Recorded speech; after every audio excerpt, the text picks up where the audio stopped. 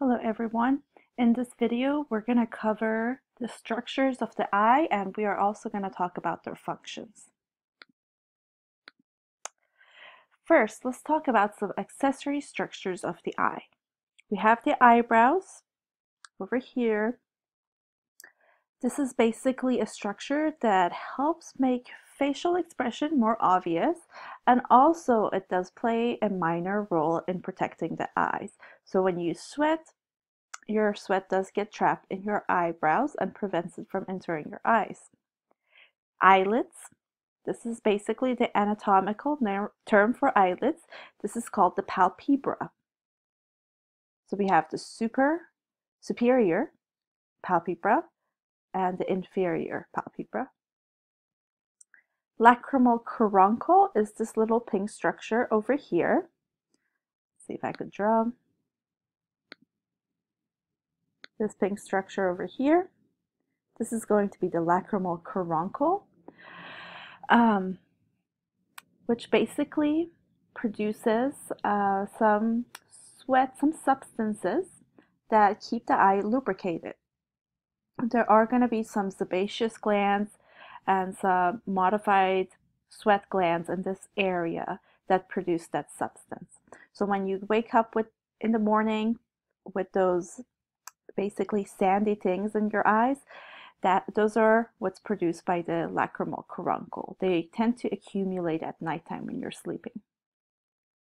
Eyelashes. So in between the eyelashes, you're going to have tarsal glands, and tarsal glands are basically modified sebaceous glands. They are also going to produce this lubricating substance that's going to prevent the eyelids from getting attached to each other. There are muscles around the eye that help move the eye. I'm going to go over it in the next slide.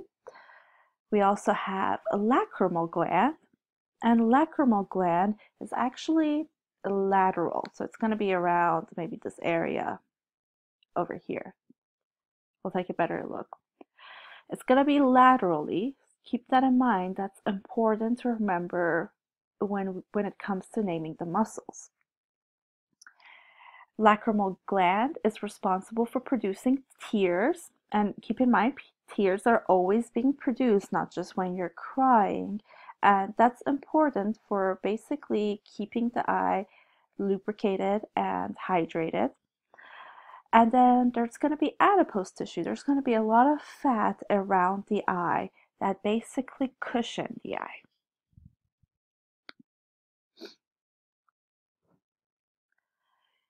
Here we could see the muscles around the eye. There are 6 muscles that move the eye. 4 of them are going to be rectus muscles. Rectus means straight.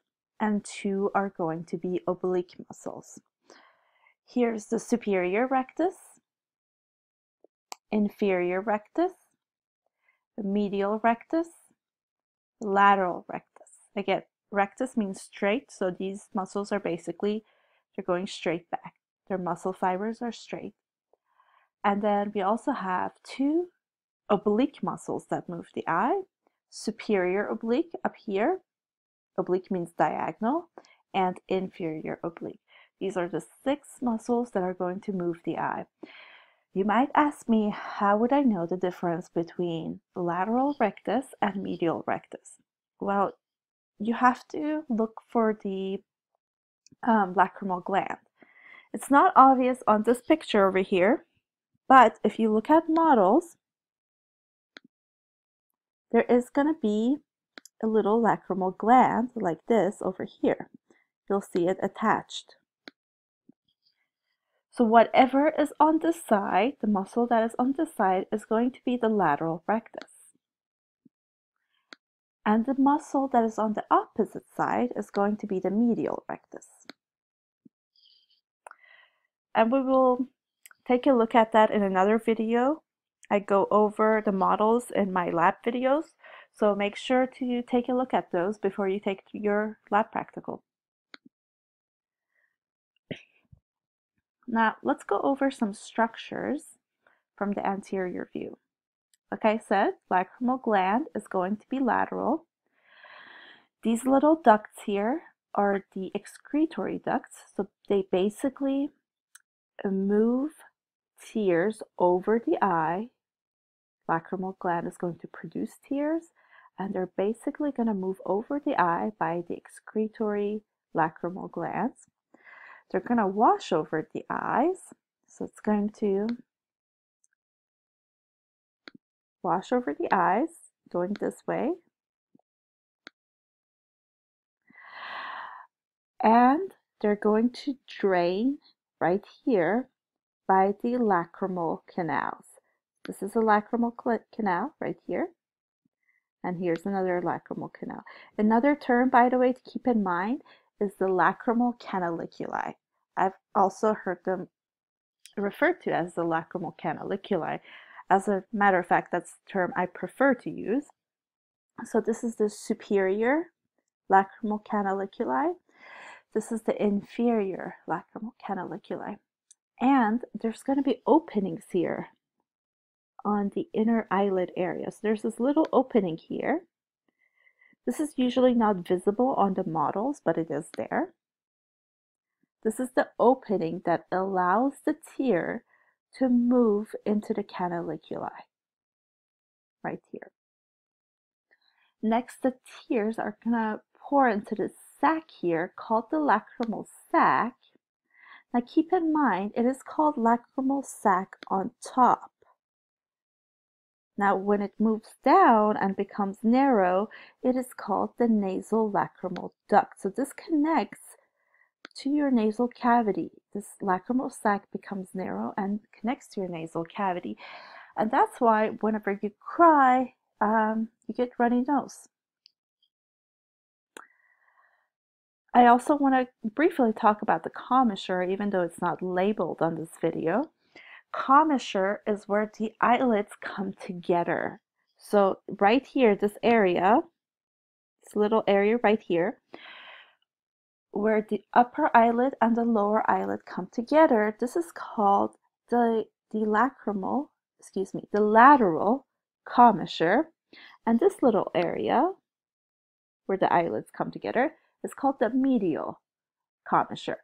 This is on the medial side, this is on the lateral side.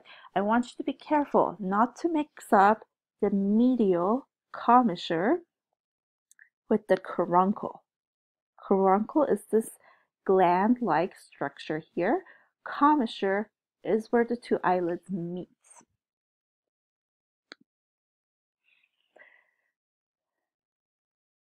Another structure, another accessory, not accessory, but one of the structures on the anterior side of the eye is the conjunctiva.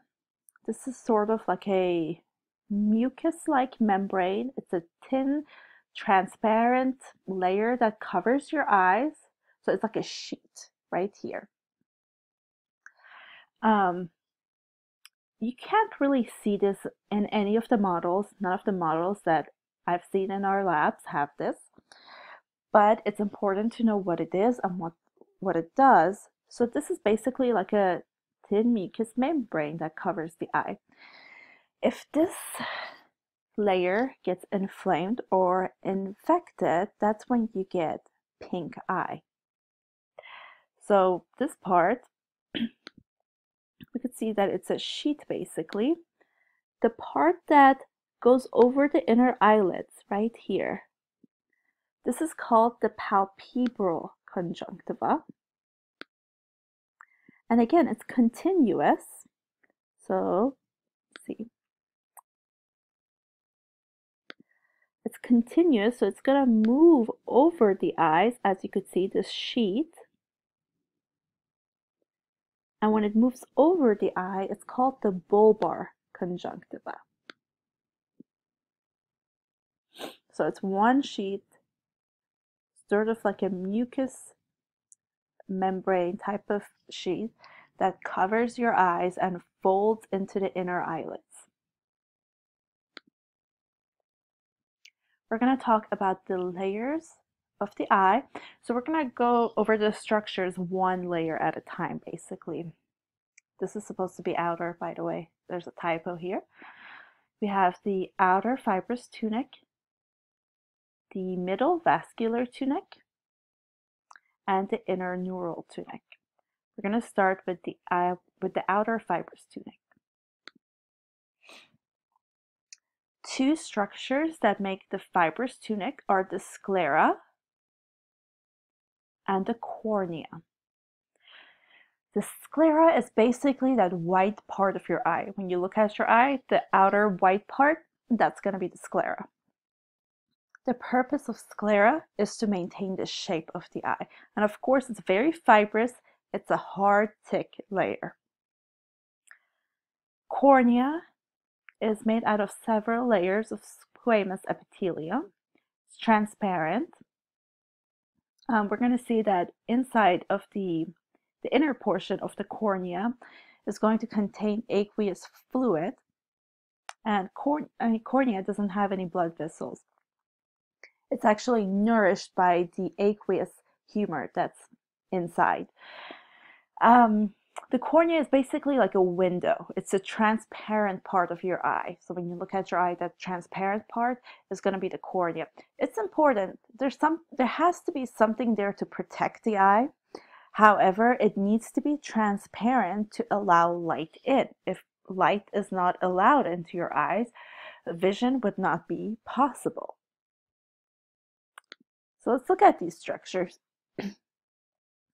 So all of this right here, this is the sclera, and this glassy membrane right here is going to be the cornea. It's really important to remember these terms, be able to identify them, and know their function. So the sclera and the cornea together, because they are continuous, make the fibrous tunic.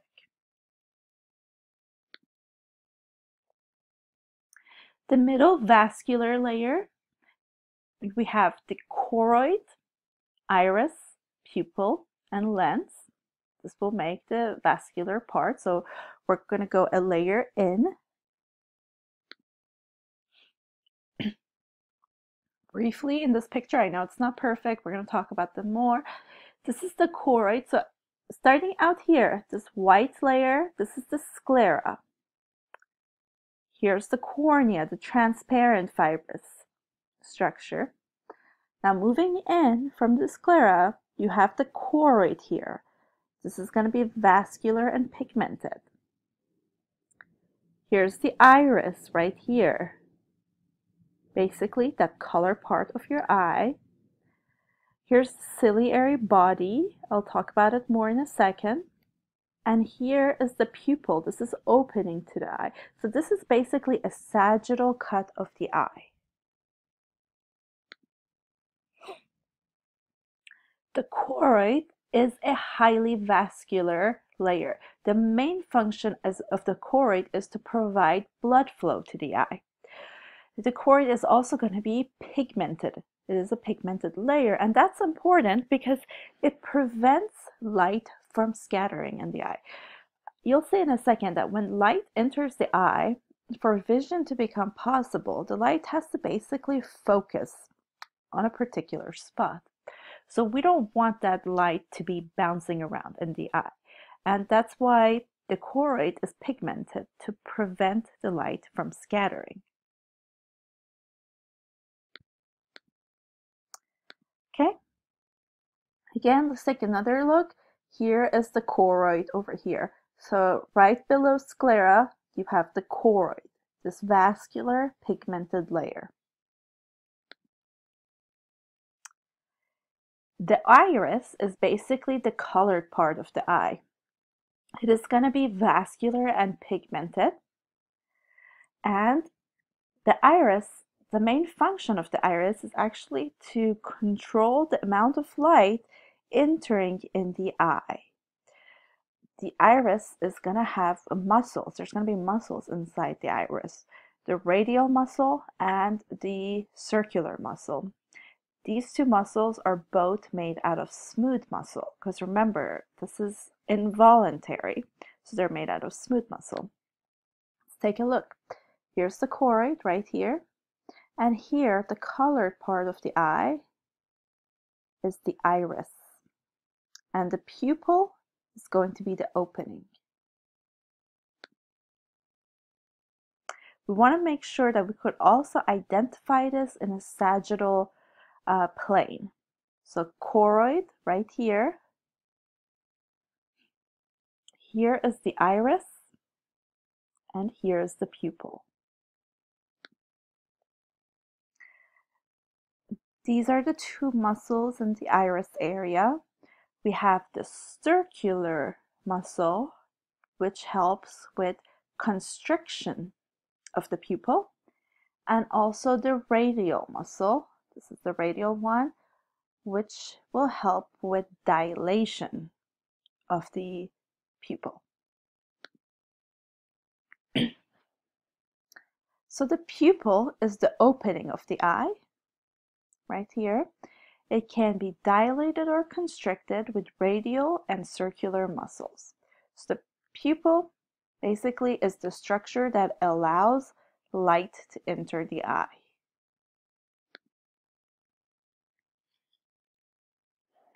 The lens is made of layers of crystalline fibers.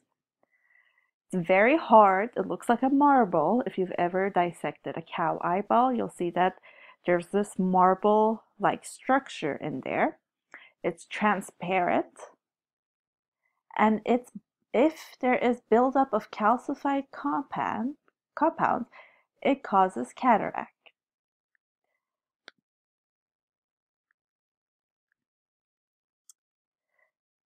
See, the ciliary body is basically, these are basically muscles, so to speak, that are going to be on the inner portion of the eye.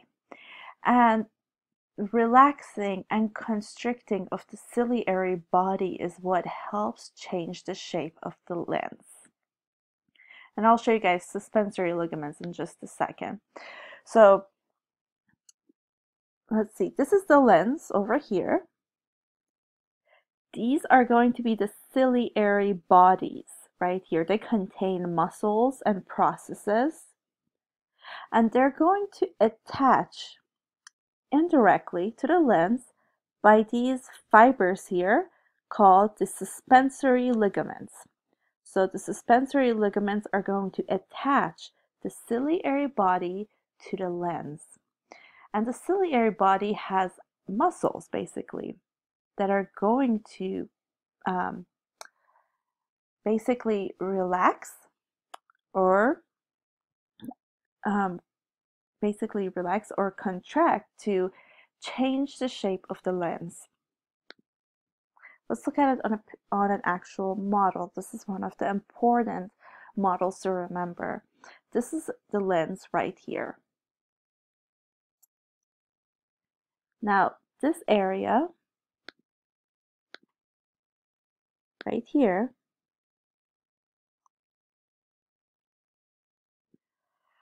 this is going to be the ciliary body. Now, the ciliary body can't be divided into two parts. There is a ciliary muscle. So here in this area, you can see the muscle, all of this.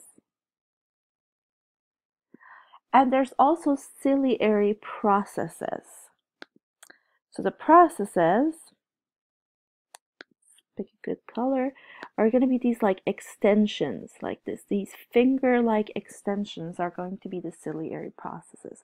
So both the ciliary processes and the ciliary muscle are part of the ciliary body. Here, these little lines here, these are going to be the suspensory ligaments or the ciliary zonules. They're going to attach to the lens, and basically this is what allows the ciliary body to control the shape of the lens. It's either going to make it more flat or make it bulge. And that's important because it needs to do that in order for light to be focused on the right place in your eyes. Okay, here's a close-up. So I'm going to go over this one more time.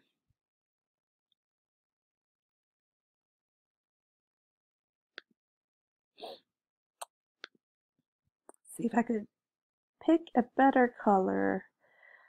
Let's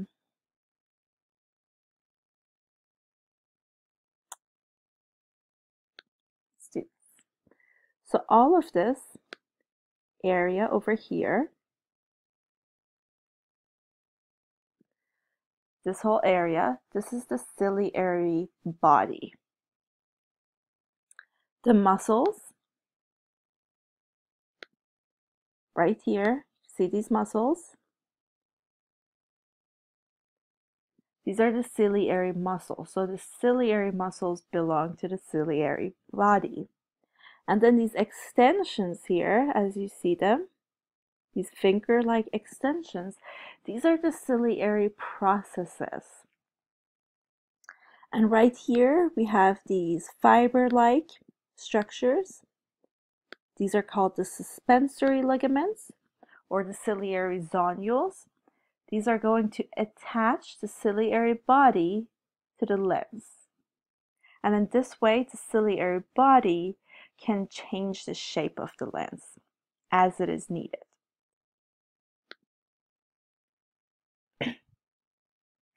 So if you're trying to focus on an object that is far away, the lens will become more flat to focus light on the right place.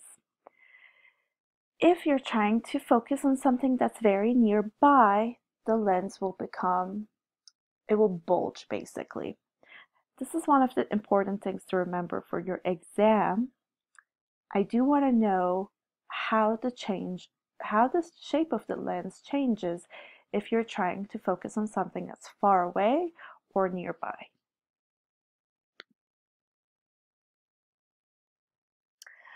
Okay, I want you guys for a second or a minute or two, go ahead and stop this video and label this picture over here and make sure you're getting everything correctly.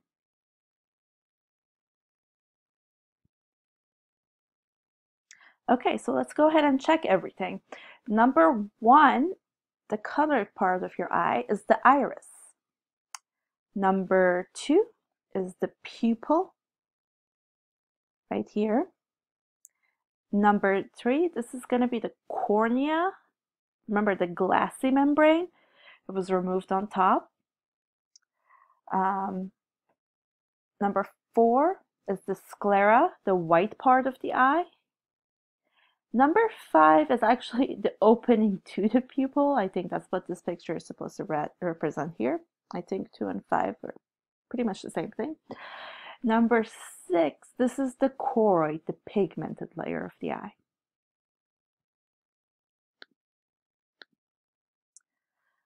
Okay, now we're going to move into the neural tunic. This is the innermost layer of the eye. The retina is basically going to be this thin, very, very delicate sheet that's covering the innermost layer of the eye. So here, this layer that you see here, this is the retina.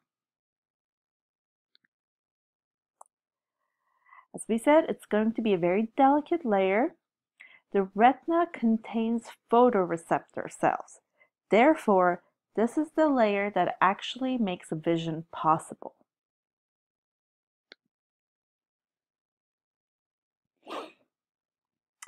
So in order to have clear vision, light coming in to the eye needs to converge on the macula.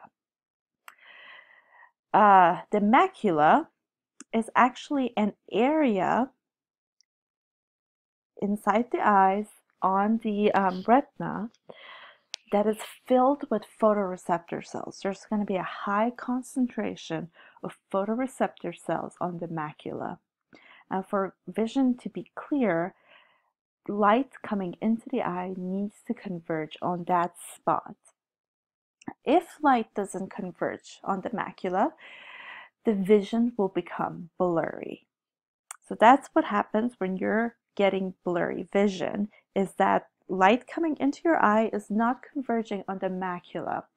Now this could be due to the shape of your eyeball, or it could be due to flexibility of the lens itself.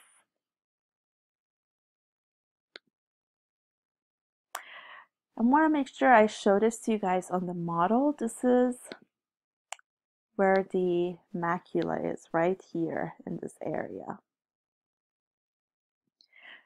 So naming the layers, this is the sclera, this is the choroid, the yellow part, this is the retina, and retina is actually 2 layers technically.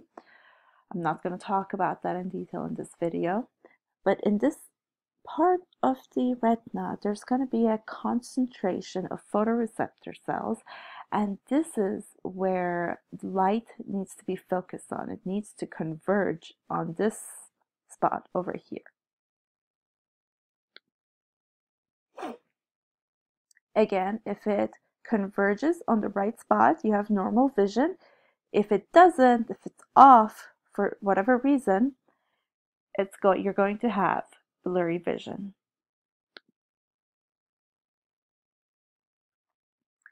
The reason that the lens changes shapes, becomes flat or bulges, is to allow focusing of light on the macula. If the lens cannot become flat enough or bulge enough, you will have blurry vision, and that's why we have contacts or lenses to basically help focus the light.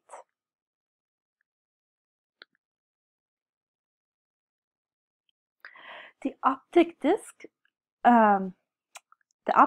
is basically your blind spot. It is right on the optic nerve. It's a blind spot because there's no photoreceptor cells found in this area. We don't notice the blind spot because basically one eye is kind of like helping the other. You have both eyes working together.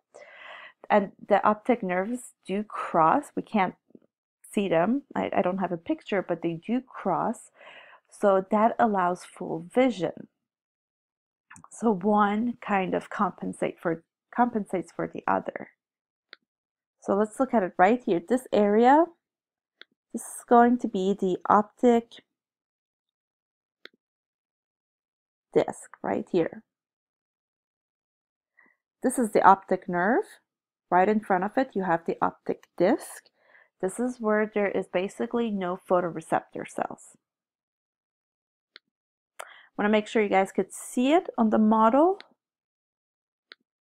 So right here, this is going to be the optic disc.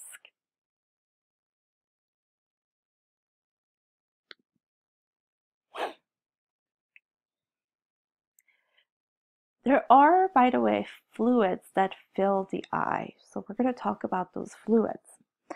The posterior segment of the eye, the posterior cavity of the eye, is filled with a fluid called the vitreous humor. If you've ever dissected a cow eyeball, it looks like gel, like you filled that posterior cavity of the eye with gel. And that gel is called the vitreous humor. The function of vitreous humor is to maintain intraocular pressure of the eye, but also one of its important functions is to make sure that this retina stays pressed against the walls of the eye. As we saw in one of those previous slides, the retina is going to be very delicate. You want to have something there keeping it attached to the walls.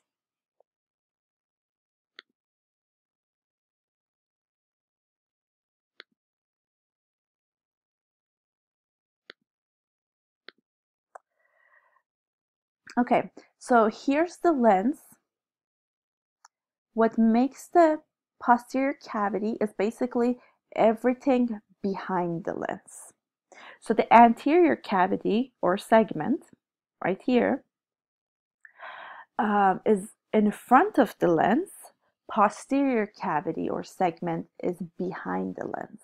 So behind the lens in this posterior cavity, you're going to have vitreous humor. That's what this fluid here is supposed to represent. And this is the fluid that's basically going to help keep the retina attached and pressed against the walls of the eye. So here's the lens. And this portion here, right here, all of this is going to be filled with vitreous humor. But keep in mind, behind the lens.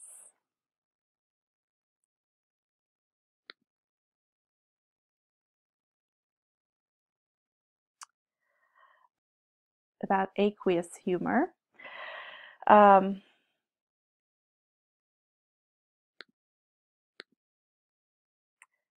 I didn't really get the chance to talk about the aqueous humor a lot. I want to go ahead and talk about that. So aqueous humor is actually going to be in front of the lens right here. So the posterior segment of the eye, or the posterior cavity of the eye, is going to be filled with vitreous humor, and the anterior cavity, so that's going to be everything in front of the lens. See if I could draw that in. So it would be basically from here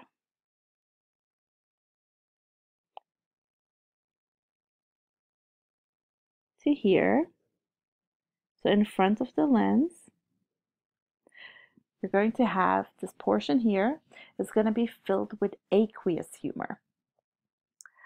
The aqueous humor, again, it helps make sure that the not sclera, but the cornea is nourished, but also it helps maintain the intraocular pressure of the eye.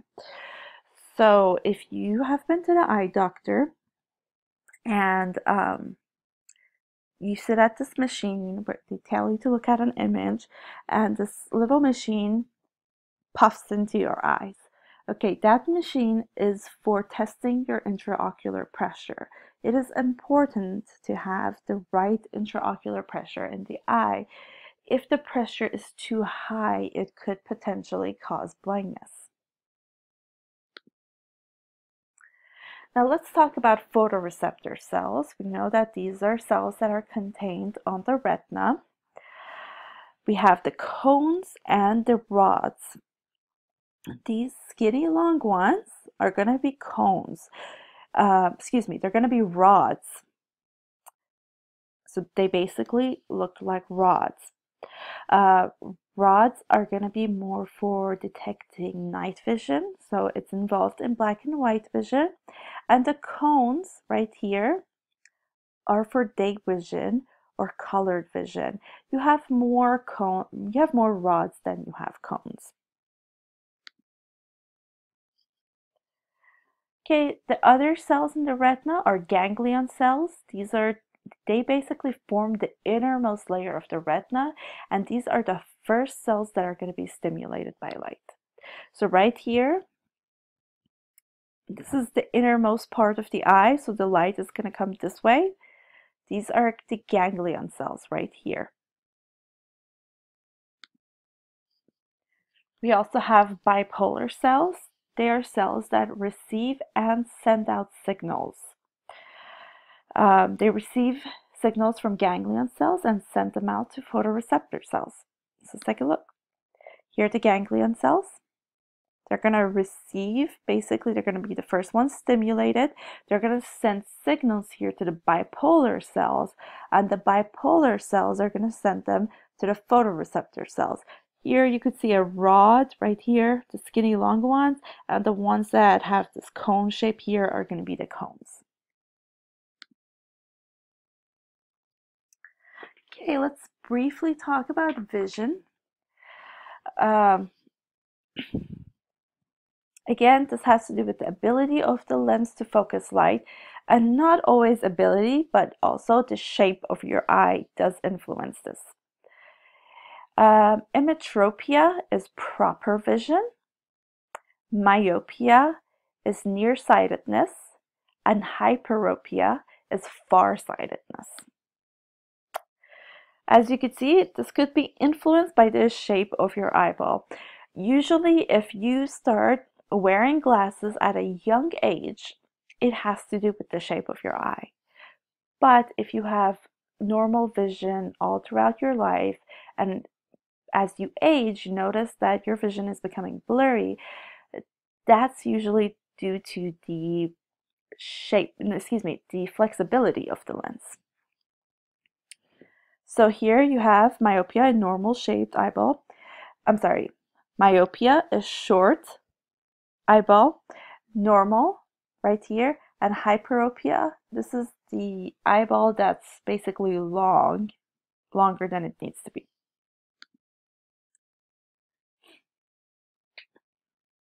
So with myopia, this is nearsightedness over here.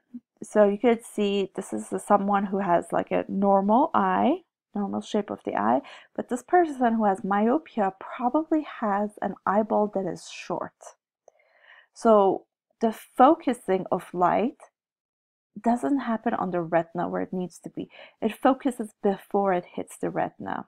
So a person who has myopia, they could see objects that are nearby, but they have trouble seeing far away objects. Farsightedness, this is typically where the eyeball is longer than it needs to be, so it's kind of long. So the focus of light goes past, this is a typo here, past the retina, as you could see here. It doesn't focus it on the retina, it tries to go past it. So people who have this problem are able to see far away objects, but they can't see close objects very well.